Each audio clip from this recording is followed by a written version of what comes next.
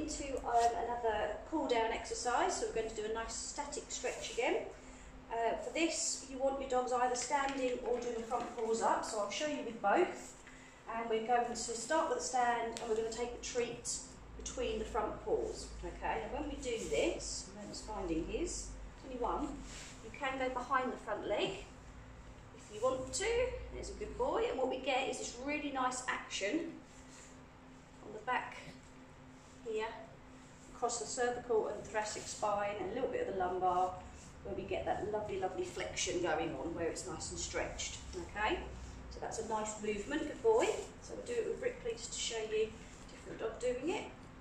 So you can either bring your treat between the front paws that way. It's there, done, you just haven't found it yet. There, it's there. See?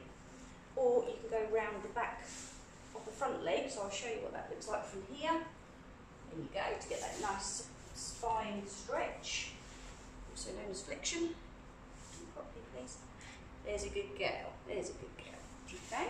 Now another way of doing it is from the paws up. So if your dogs are comfortable with the paws up exercise, as these two clearly are, we can do it that way. All right, Ripley, go get that, darling. So from the paws up, treat behind the front legs. Melly, please.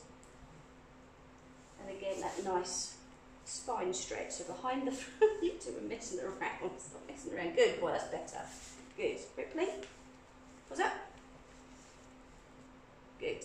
If they're too busy trying to find the food, have two treats so that one keeps the head up while you're bringing your hand behind, and then you can get them back up and treat with the first treat afterwards. Oh, well, here we go.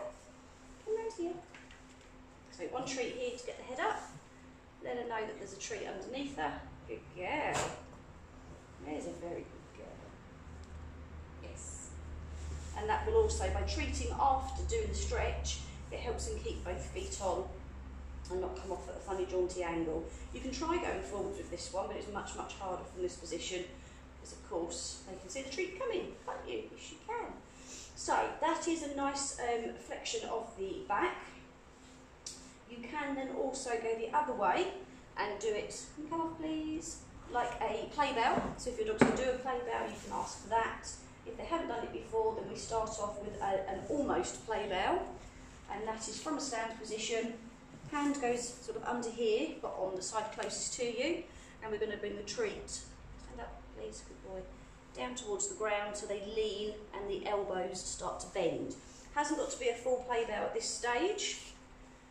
We bring it down, my hand is just in here on my side to stop him laying down, and we're getting a nice bit of a bend. Now when they do this action, they start to get that nice curve and get a different kind of an extension going on, don't you? You go get that. Rippers, come over here please.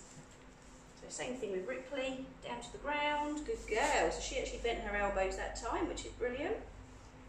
Good girl. Just down to the ground. Doesn't have to be a full play bow. Just might be this at this stage. And then stand them back up again at the end of each one, and that is absolutely fine. So then we're getting two different kinds of stretches, extensions and flexions, where the back is going in two different directions. And we're working all down the cervical, the thoracic and the lumbar spine, but we're also doing a bit of work stretching out those shoulders, stretching out the elbows, and then even a tiny bit around that back end as well.